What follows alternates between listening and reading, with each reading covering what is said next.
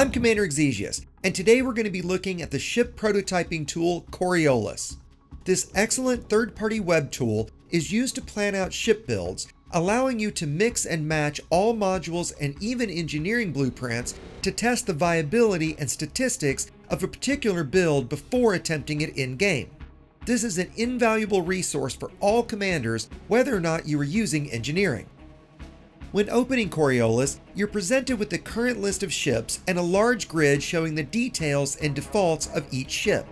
Once you select a ship by clicking on its name, you'll be presented with the primary interface, broken into core internals, optional internals, hardpoints, and utility mounts, just like in-game outfitting. By clicking on each module or available slot, you'll be presented with a list of appropriate choices. Right-clicking a non-core slot will remove that module. While you can add or modify each individual module, there are some templates that can be used to speed your builds. If you click on the slider icon in the upper right-hand corner of Core Internals, you'll be presented with these various templates. For our example, we'll be building a chieftain, so we'll choose Combat. You'll see that this will give you a recommended starter build, and while you'll likely change a number of items, it's a great place to start. All sections offer this quick ability, allowing you to fill all slots with the same module. Again, this can be a great way to quickly fill slots, such as adding 4 shield boosters at once rather than clicking each slot individually. Once you've added the appropriate modules for your build, we can either move on to engineering blueprints and experimental effects, or to the analysis tools. To add engineering blueprints, simply click the wrench icon in the bottom right-hand corner of the module. You'll then be presented with a list of all possible blueprints for that module. As you hover each grade, you'll be shown the changes that blueprint will make, what's needed for that blueprint, and what engineers offer it.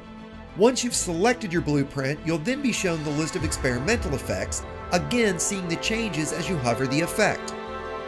Now that we've chosen our modules and blueprints, we can begin to look at the analysis tools to check the viability and performance of our selections.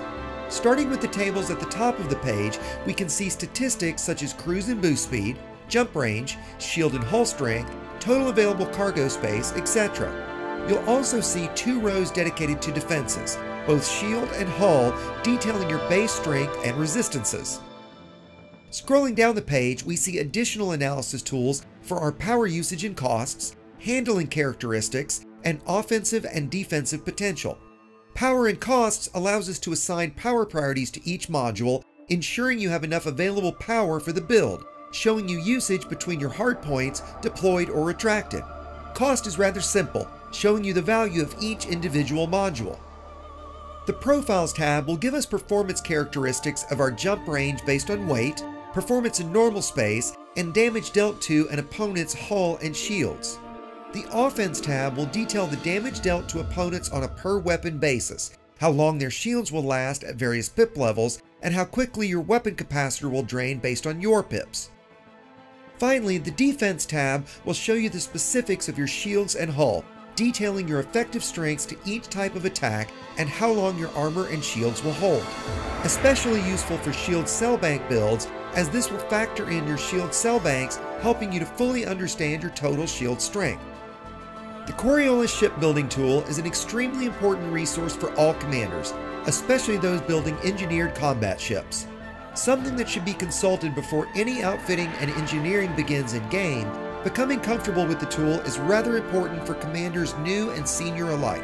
Once again, this has been Commander Exegius, reminding you to fly dangerously, and thanks for watching.